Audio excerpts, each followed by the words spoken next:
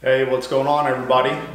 I wanted to come to you guys tonight to run through how I set up for coyote hunts and just kind of a quick run through on how I pack my gear into the woods or into the field. I try to keep it as minimal as possible. So what I've been using for quite a few years now is this Alaska Guide Creations. It's basically just a Bino pack, and then I've added an accessory down here at the bottom, and I'll go over that here in just a little bit. But this has numerous pockets on it to allow me to not have as much in my hands whenever I'm walking to the field. And what I'll do is I'll just carry my tripod in, and then my rifle will be slung over my shoulder as well as my call. So it's basically this and that right back here. I don't carry a chair in, stool, anything like that. I like it to be as minimal as possible, just because on a good night of coyote hunting, it could be anywhere from 10 stops to 25 stops on some tournaments. So I don't want to have to be picking up a whole bunch of different stuff, grabbing it out of the truck, and then carrying that to the field on each and every stop. This stays on me in the truck, so I put it on when I leave the house and then take it back off whenever I get back home.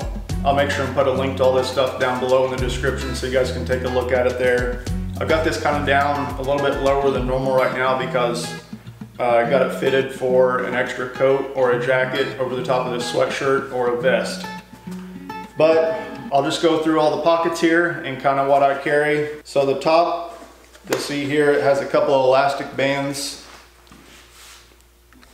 See if that'll focus in here. It's got two different elastic bands. You can slide in about anything in there that will fit, of course. Small flashlights, different hang calls, and then the top basically hood here. This is for daytime. Just of course throw my binos in there, Vortex binos. For nighttime, I'll of course leave those at home. Those don't do me any good at night. And then that just allows one extra pocket to throw some hang calls in, put my thermal scanner in, or cell phone, whatever it might be. It just adds some extra space there to carry some more gear if you need it.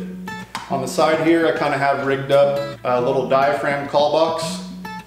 And in this, I'll carry just 2 or 3 mouth diaphragms. I'm a big fan of doing a lot of howls and pup distress with mouth diaphragms.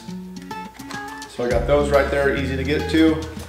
Down here in the front, in the daytime, nothing in there right now, but that would typically be a rangefinder. Rangefinder fits in there perfectly. And like I say, at night, rangefinder won't be with me, so just extra room for extra gear if you need it. It's got 2 zipper pockets here on the side.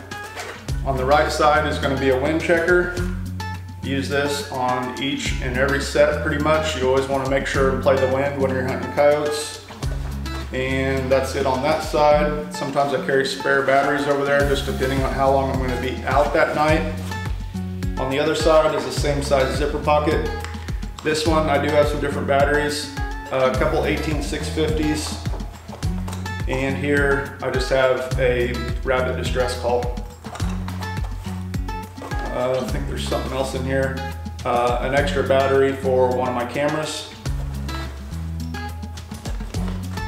Sometimes I'll throw just various camera batteries in there, some AA's for this night vision scope back here.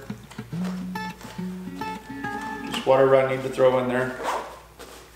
I'll move this to the front because I'll need this tonight. Won't need my rangefinder. And then down at the bottom of the original part of the Alaska Guide Creations Bino pack is this small zipper. It's kind of a flap type pocket down here.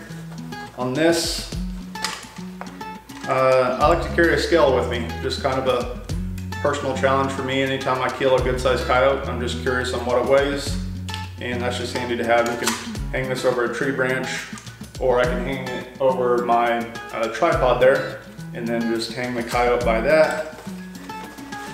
And then always carry my drag rag. So you just hook this by the coyote's teeth.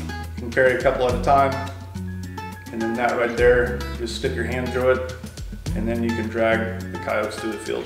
It's gonna be kind of hard to get to, so on the back side of this is just a flat pocket to where you can keep some license, some extra money, driver's license, whatever you want. I keep some flat knives in here, just stuff that's not real bulky, maybe some thin batteries. I think right now I have a multi-tool that's not real thick.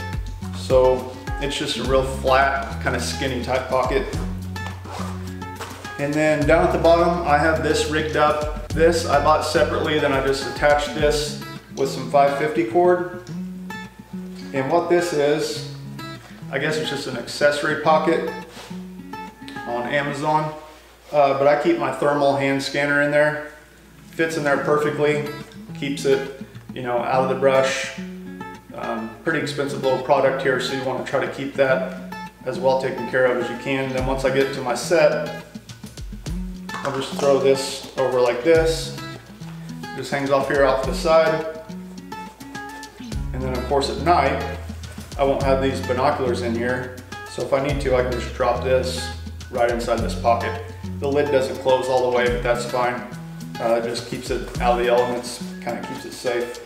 And then over here on this side, this is another accessory pocket purchased from Alaska Guide Creations. This pocket's really nice, this case, because I can run it on this support strap. It's actually part of the original Bino pack, but I have it set up to where I attached it to the strap here, and then that just makes it a really nice place to keep the remote for my Fox Pro call that's hanging back there off my tripod.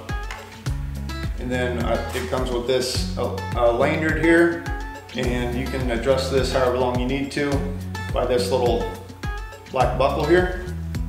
And whenever I'm calling, I just hit a call, slide that right back in the pocket, and then I'm right back to hands-free. My rifle's gonna be standing there on the tripod, and I can just be scanning the fields with my scanner.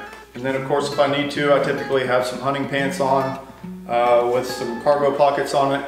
At night, I don't get real picky on wearing camo. Typically, always wear these kind of pants or my old army pants.